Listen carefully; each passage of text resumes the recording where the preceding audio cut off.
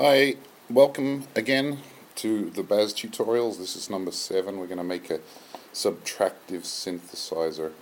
And for the first part of this, I guess what we need are some objects. I'm going to make a new object.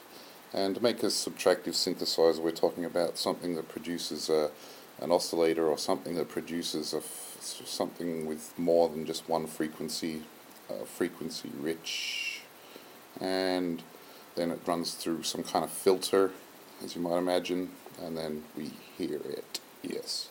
I'm going to make a new object called saw, which is a sawtooth wave generator, and again it has an argument just like cycle of a frequency. I'm going to go with 110 this time to get it a little lower. Okay. And for our filter, I'm going to use a new object, again just clicking N on my keyboard, called low res with a tilde. It's a resonant low pass filter. It takes two arguments. One would be the center frequency. It doesn't really matter, we're going to change that. We'll give it 220, and the second argument is going to be the resonance, which is a value between 0 and 1. Which determines how what the resonance, how much is fed back into the input, if you like to think about it in those terms. So the resonance, I'm going to stick it at 0.9 to make it fairly resonant. Third thing, I guess, is always good in this kind of synthesizer building is just some kind of multiplier. Again, multiply tilde. And I'll put an argument of 0.2 or something. Keep it kind of quiet. Keep it on the low down here, and then we'll put another one of them easy DACs, which we've seen a million times before. There's the easy DAC. Yes.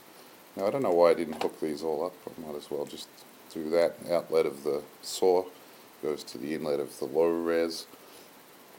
The outlet of the low res goes to the left inlet of the multiplier. Interestingly, you scroll across that, it says this right inlet. Interesting. And then the outlet of the multiply go into the easy DAC. We can listen to it through both speakers if we like. And I suppose if we turn the easy DAC on, we'll hear something. Just like that. Alright, the first thing I'm going to want to do to make this slightly more exciting than that is to change this frequency here.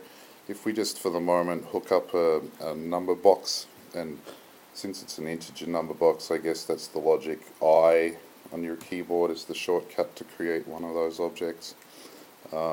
If we just put that into the cutoff frequency inlet, the middle inlet of low res, turn this thing on,